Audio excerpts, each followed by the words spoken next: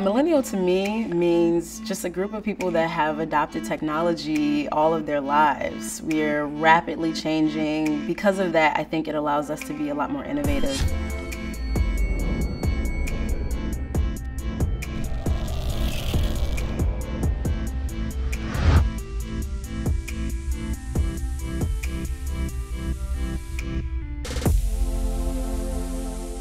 I was actually born in Washington, D.C. My mom was actually homeless at one point while pregnant with me, so she moved in with her sister, who at the time was enrolled at the University of Maryland College Park in computer science. She was pretty much the reason why I got my start in tech. I started coding when I was 13, took AP computer science in high school, and was fortunate to get an engineering degree from Stanford.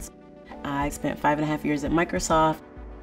I really didn't see the growth potential for me there, and I had the entrepreneurial itch. So going to business school that focused on entrepreneurship was kind of the next step for me to make that leap. I went on to get an MBA from MIT, and since then I've been full-time startup entrepreneur. I started by going to career fairs of conferences that focused on women and minority engineers. So Society of Women Engineers, National Society of Black Engineers, Society of Hispanic Professional Engineers. Blendoor is a recruiting application that hides candidate name and photo to mitigate unconscious bias in hiring. Blendoor actually came about the summer after many of the Silicon Valley tech companies released their diversity numbers, and the claim they couldn't find enough qualified women and people of color to fill these roles. Many companies realized that they were having a major diversity hiring problem because their traditional recruiting methods weren't working. So the app is super simple. You can log on via Facebook or LinkedIn. We pull in all of your data and ask you a few additional questions, and then immediately show you a job relevant to your profile. You swipe right if you like it, and you swipe left if you don't.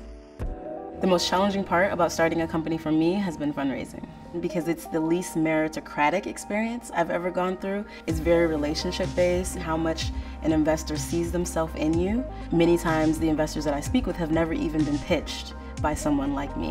When people think of the tech industry, I think the most common misconceptions is that it's only for nerdy white guys in hoodies and flip-flops. I think African Americans don't gravitate towards the tech industry because they don't see people like them being successful. But if there are more examples of that, I think you'll see a significant growth.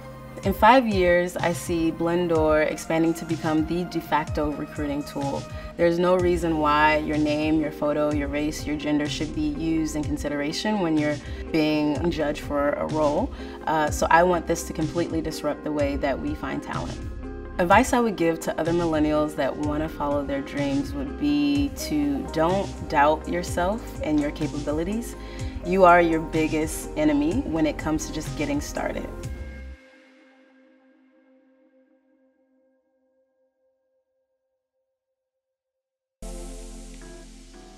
We're raised in this culture of startups and technology and seeing small companies turn into unicorns. We want that.